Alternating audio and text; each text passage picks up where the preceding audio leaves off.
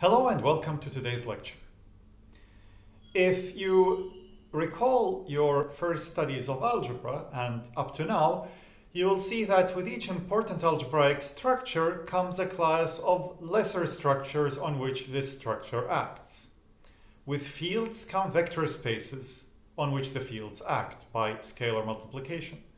With rings come modules. With groups come sets on which these groups act, and so on.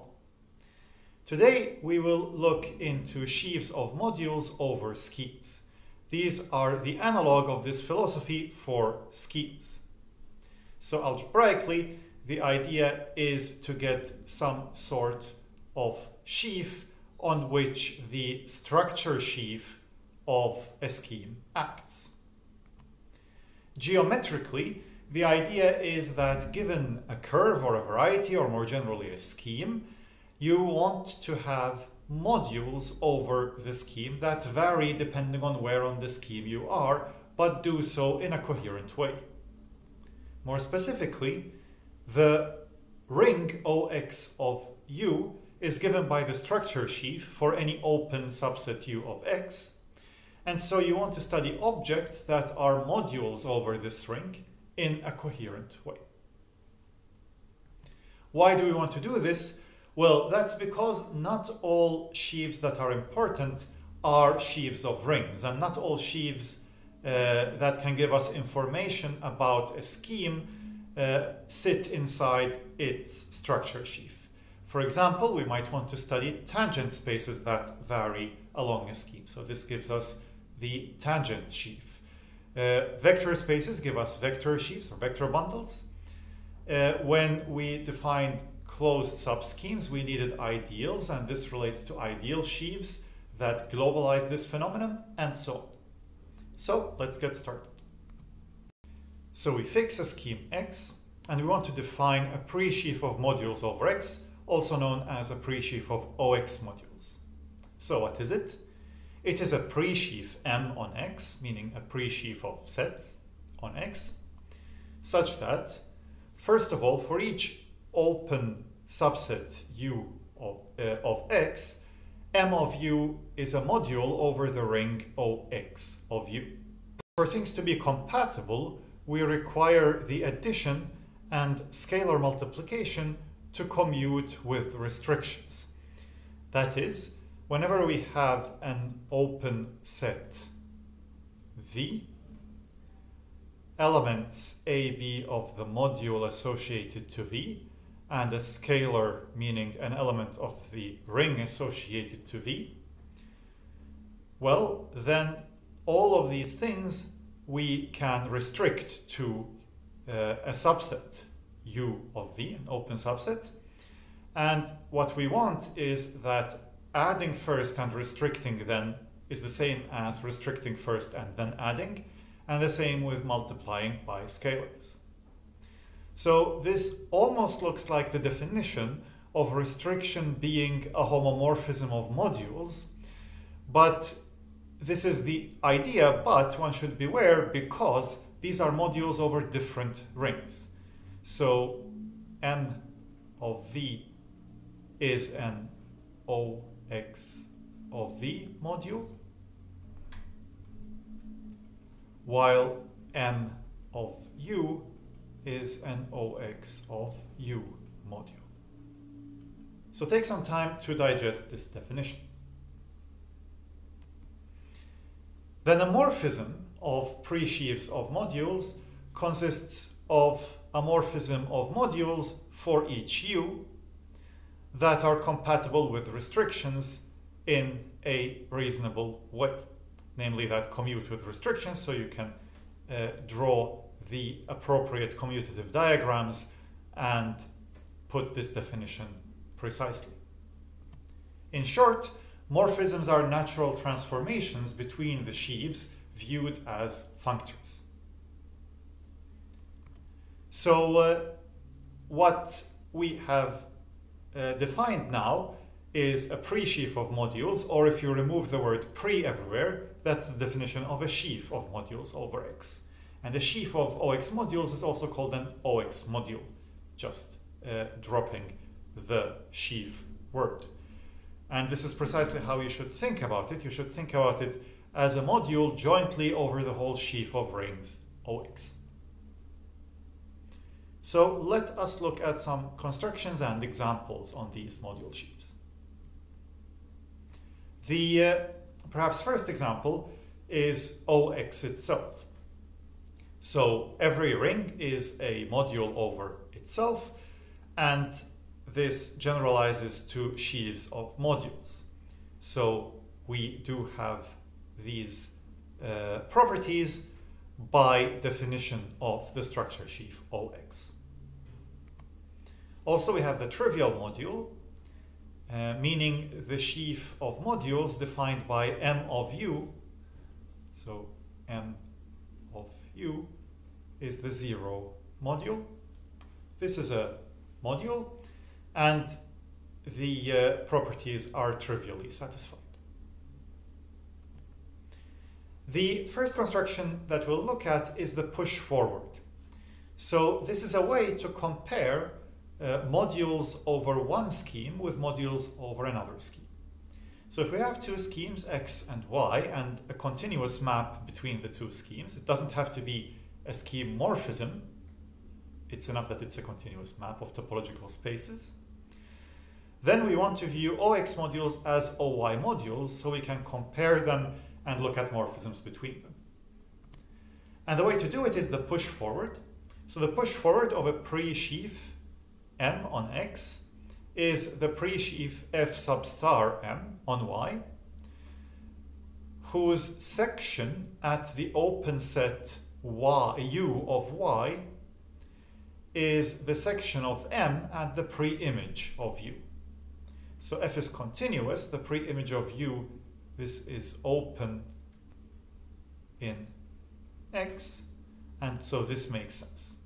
And we can define the push forward in this way. And one can check that this is a pre-sheaf, and if M is a sheaf, then this is a sheaf.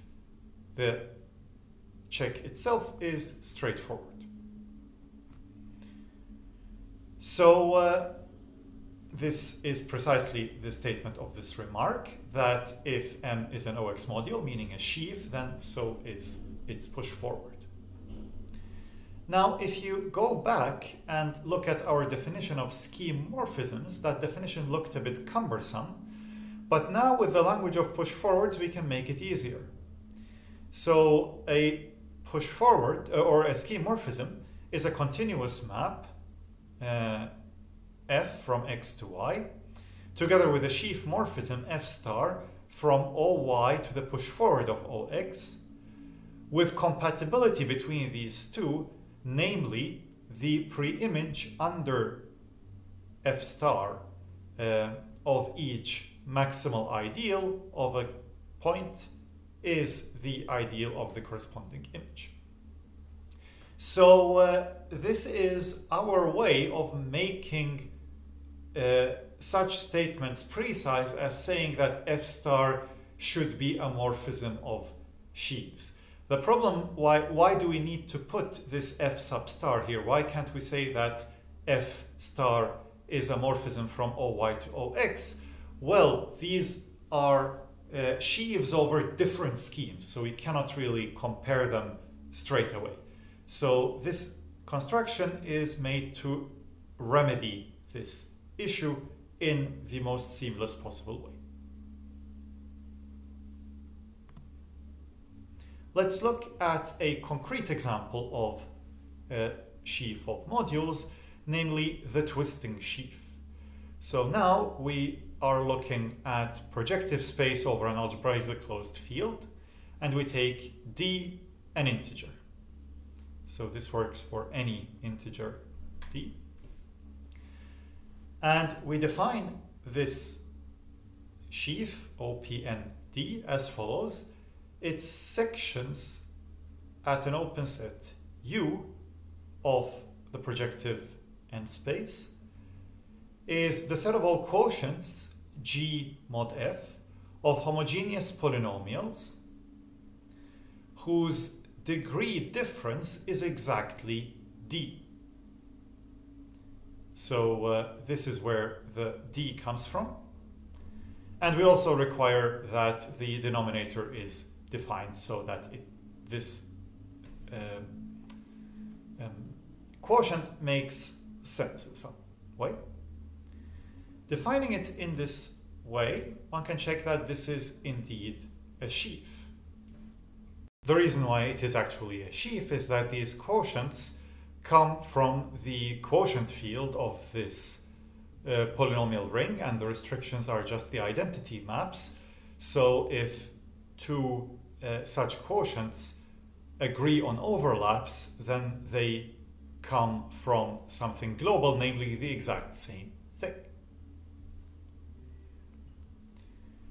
So this defines a sheaf, and it is a sheaf of OPN modules because if you multiply this in the natural way by a regular map on projective space, then by the homogeneity of regular maps, the degree difference will not change.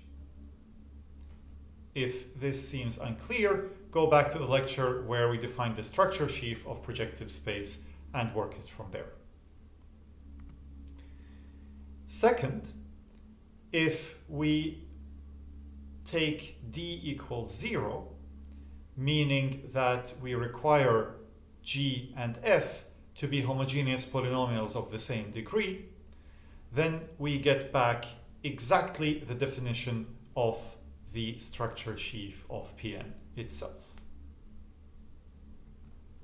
Less obvious is the fact that if we take OPN of -1, this is the so-called tautological sheaf T on Pn.